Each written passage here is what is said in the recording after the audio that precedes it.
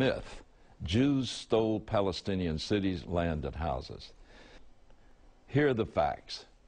There was no Arab state or nation called Palestine in the Middle East in 1948 or ever. Let's look at some of history.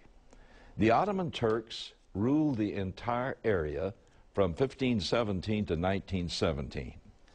During that time, there were no nations or independent states within the empire, just provinces. The locations of the future states of Israel, Jordan, Syria, Lebanon, and Iraq, and others were created by the European powers at the end of the First World War out of the ruins of the Turkish Empire. A homeland for Israel was one of the first created by the League of Nations. The fact is, the Jews have lived continuously in Palestine for 3,700 years. Since the 19th century, the Jews were a majority of the population in Jerusalem. Therefore, since Israel's claim is older than any other, and its people have inhabited the land longer than any others, Israel has as much right to exist in the Middle East as do any of these Arab states. At the San Remo Conference in 1922, the League of Nations gave Britain the mandate to create a home for the Jews. A substantial portion of the land encompassing modern Jordan and Israel at the eastern end of the Mediterranean Sea was designated as the Palestine Mandate. It was to be a final secure homeland for the Jewish people. But the Arabs benefited most from the mandate, it turns out.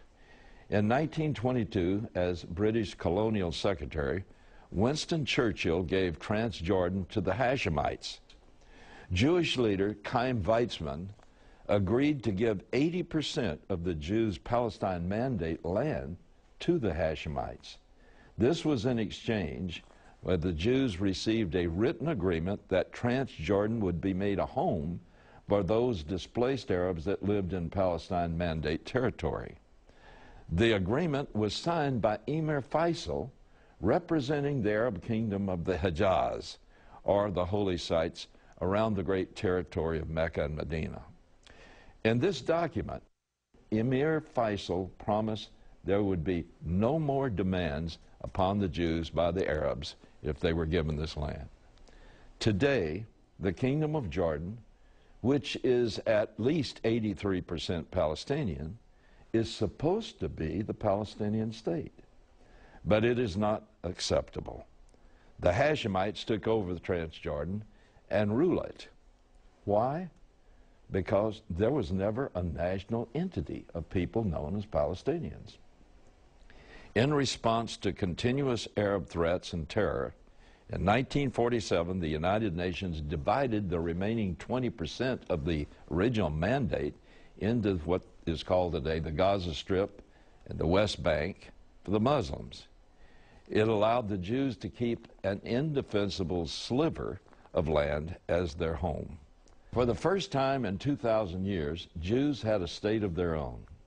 Though it represented only 1/6 of 1% of the Middle East, that was unacceptable to the Muslims.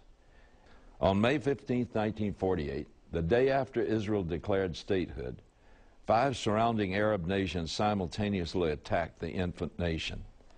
The attacking Arab governments urged the Arabs in the new nation of Israel to flee their homes. They promised to butcher the Jews in a few weeks.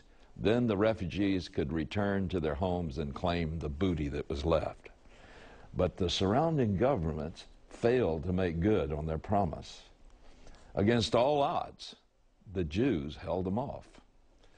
Mahmoud Abbas, the president of the Palestinian Authority, wrote, "The Arab armies entered Palestine to protect the Palestinians from the Zionist tyranny, but instead they abandoned them, forced them to immigrate and to leave their homeland, imposed upon them political and ideological blockade, and threw them into prison similar to the ghettos in which the Jews used to live in Eastern Europe."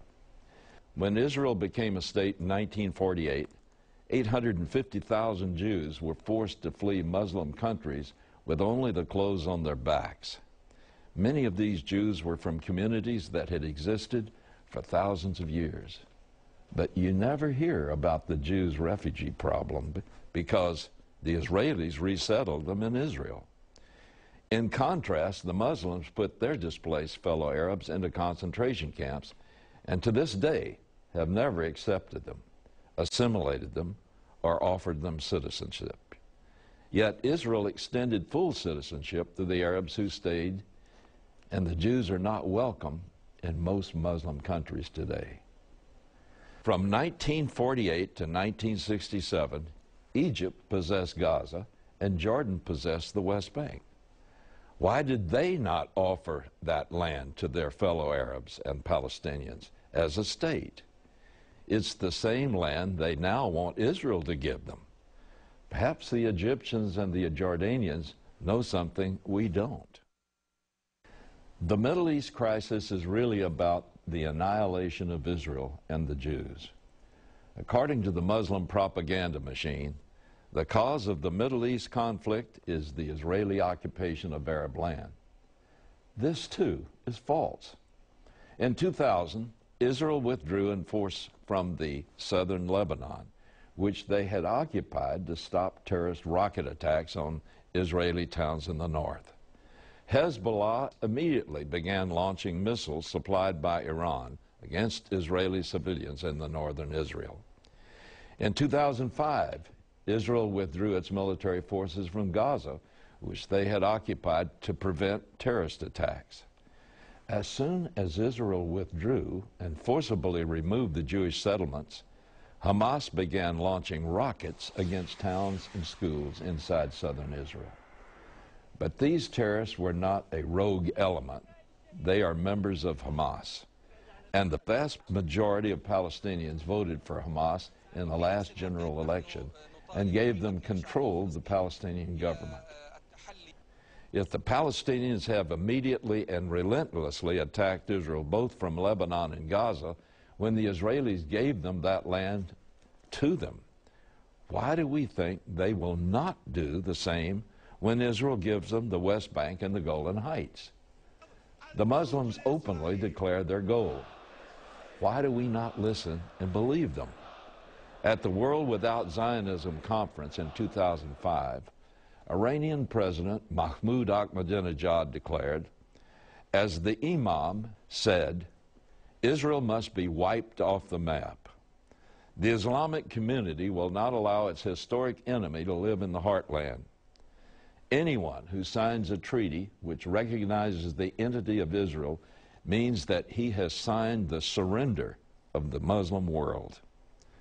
At a later public conference, he said, like it or not, the Zionist regime is headed toward annihilation.